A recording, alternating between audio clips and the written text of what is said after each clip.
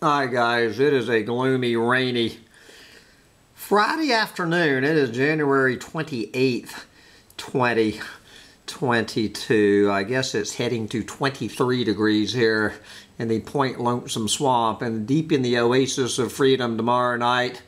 But anyway, on this lovely Friday afternoon, you know, I feel kind of bad that I brought you guys down about for the 5 or 6 people on the planet who heard my story from a couple of days ago about that homeless woman who burned to death in her tent here in Florida a couple of days ago, leaving behind her heartbroken boyfriend. I don't want people to think that Hambone is just such a downer, that he never has warm and fuzzy news. Or right here on Reuters News, right here on Reuters News today, to warm the cockles of your heart. We're going to go to sub-Saharan Africa. We're going to go to a refugee camp in sub-Saharan Africa for this heartwarming story. After narrow escape from violence, Cameroon refugee gives birth to triplets. Aren't they just adorable? Look at those cute little triplets born in a sub-Saharan African refugee camp. Yes, I can only imagine what those 3 adorable little bundles of joy are going to be seeing in their lifetime. But what a way to arrive on the planet. Yes, triplets who were born to Fatim Elian, a Cameroonian woman, lie inside a tent at the refugee camp on the outskirts of Jamena. So I hope it's not like the outskirts of Pensacola, Florida. I'm hoping it doesn't end for these 3 little bundles of joy like it ended for that homeless, paralyzed woman in Florida a few nights ago. All right, take it away, Mahamat Ramadane from Reuters News. This is coming from Kalambari, Chad. And you have to, while you're reading this story, you will be tempted to go over to SI's Best Portraits of All Time, Sports Illustrated. I don't know if that's that trans woman or not. But anyway, we're going to get back over to sub-Saharan Africa. Heavily pregnant Fatim Elian journeyed for 3 days by foot and dugout canoe last month to flee violence in northern Cameroon between herders, farmers, and fishermen. Yes. Upon arriving in neighboring Chad, an equally daunting test awaited her. 3 weeks later, the 32-year-old mother of 7. The 32-year-old mother of 7 gave birth to triplets. Yes. Quoting the 32-year-old mother of 7, now the 32-year-old mother of, I guess, 10. I don't know whether the 7 was before or after the triplets. Somewhere the 32-year-old has somewhere between 7 and 10 children, to the warming of the cockles of Reuters News heart.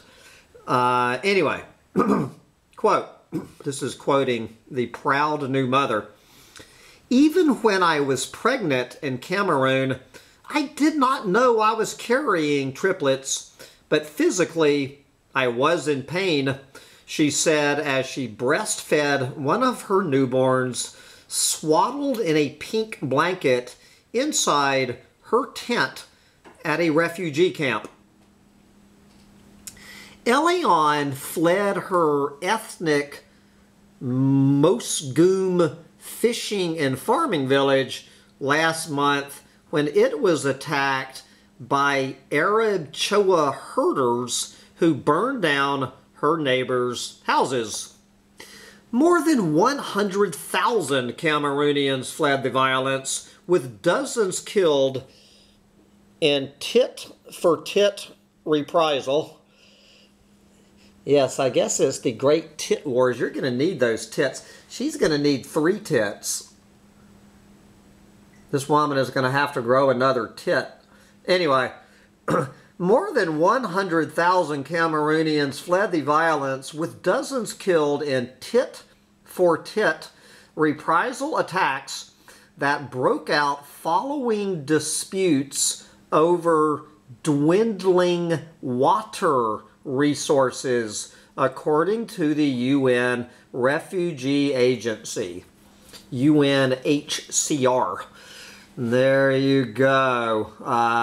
Violence that broke out following disputes over dwindling water resources. I don't know what percentage of the women there with the dwindling water resources have between 7 and 10 children, but I expect quite a few of them. Anyway, moving on. Elion's husband, well, there's 2 words I was not expecting to read in this story. Wow. Elion's husband and 3 eldest children stayed in Cameroon, where they sought refuge at a site for internally displaced persons. In Chad, Elion now has 7 young mouths to feed from the limited rations provided to the refugees. So yeah, so she has 7 and her husband has 3. But at least her husband, she and her husband will not be able to fuck! Jesus fucking Christ! Anyway, getting on to our warm and fuzzy story. Okay, this is her mother-in-law, meaning the husband's mother, Miriam Apagar, who later joined Elion at the camp. This is the grandmother of the 10 children, joining her daughter-in-law and 7 grandchildren at a refugee camp. Quote, "The birth of the triplets is a blessing." Yes, it is. The birth of the triplets is a blessing. But I am very worried because we have no food or money. Without assistance from the authorities, we will not be able to find food for the mother and her newborns. Without assistance from the authorities. You know, this begs this question, where I read this about these clueless fucking morons having all of these babies at refugee camps, 100% dependent on foreign aid, food handouts from the rest of the planet to keep everyone from starving to death.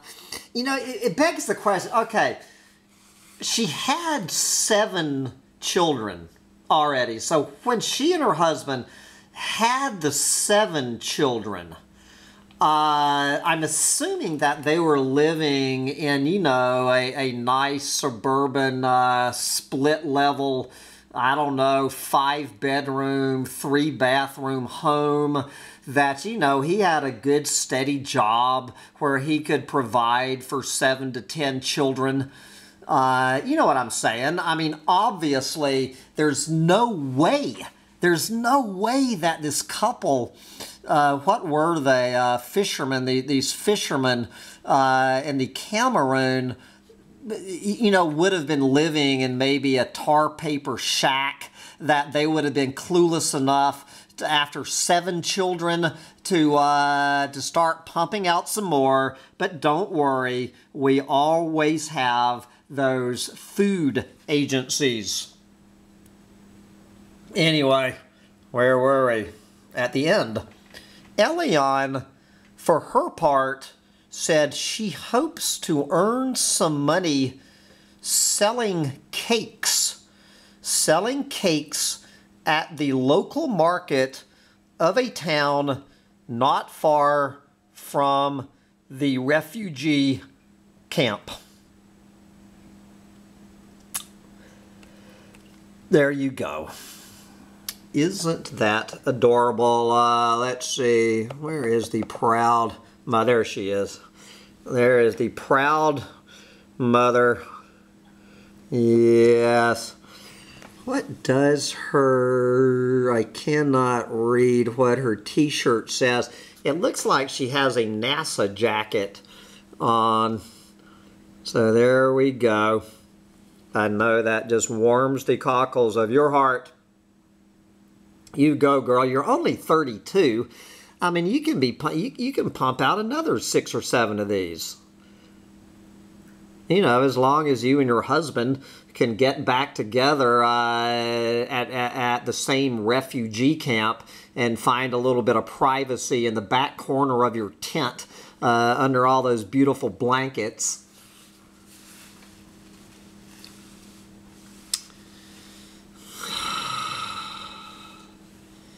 Well, there you go. I'm glad I warmed the cockles of your little doomer heart.